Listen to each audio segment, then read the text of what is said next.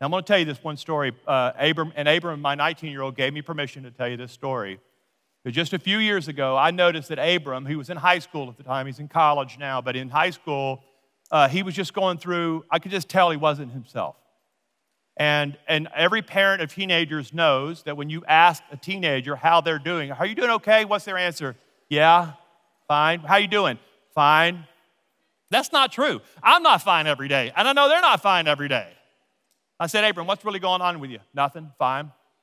So I took him to lunch. I was really worried about him, and I took him to lunch, and we sat down in a booth. Now, Pam was with me, so she's a witness to this.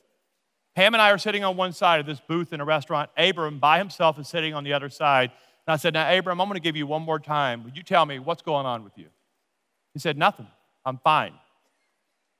I said, Abram, I'm about to ask the Lord.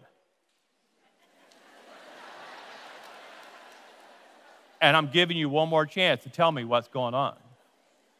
He said, Dad, I'm fine. I said, okay. As we pray for, and the meal came, I think, about that time, and I said, we're going to pray for our meal, and I'm going to ask the Lord to speak to me. And it was really, really simple. Nothing weird about this. This is normal stuff in my house. My kids get away with nothing at my house. And neither should your kid.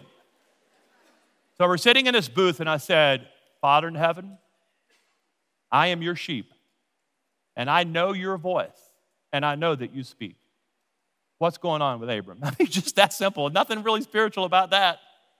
And I just waited just for 30 seconds and opened my eyes, and I told him exactly what was going on with him.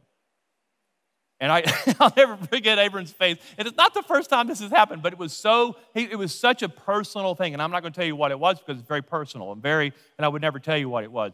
But it was exactly what was going on in his life. And let me tell you why the Lord did that day.